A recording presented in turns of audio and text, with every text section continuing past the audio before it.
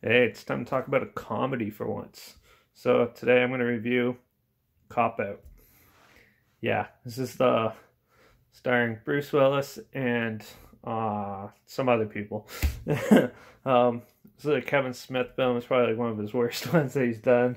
Well, a lot of people don't like it. I thought it was amusing, but yeah, I may spoil some of this, but who really cares?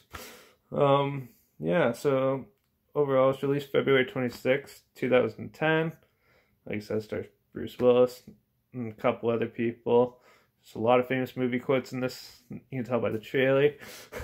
uh, it had a budget of $55.6 million, and at the box office, it didn't even make that back. It only made like 45 million worldwide, so it was a huge flop.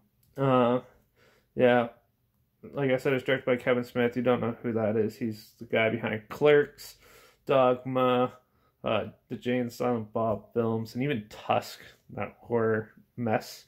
I haven't actually seen it yet. I really want to, so that might be happening soon. Anyways, so Cop Out is your basic crime story. Take Bruce Willis finds a valuable playing card that he wants, and yeah, so he tries to sell it because he's trying to pay for his daughter's wedding.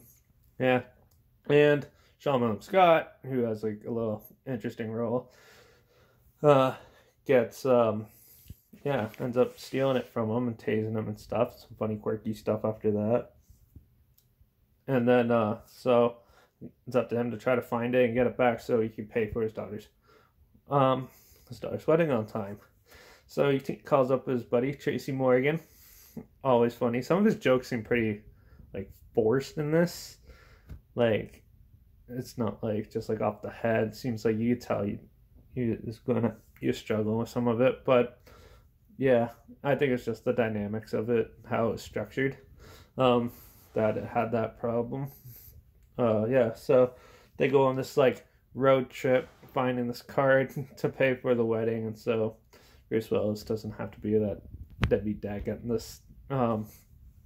second stepdad to pay for everything. Yeah. Overall, though, it was amusing at most. Some of the jokes are funny, some of them were forced, and some of it was just cliche and boring. So, yeah, it's a good like little mixed bag there, um, of stuff. Yeah, there's not very much else to talk about it. Like some of the action scenes were interesting, but for what it wasn't the greatest thing ever. So I'm probably gonna give this like a 2, and I'm pretty sure most people have seen it by now. So here, but yeah, overall, I totally forgot about it, so I threw it on, and I'm like, no wonder I forgot about it.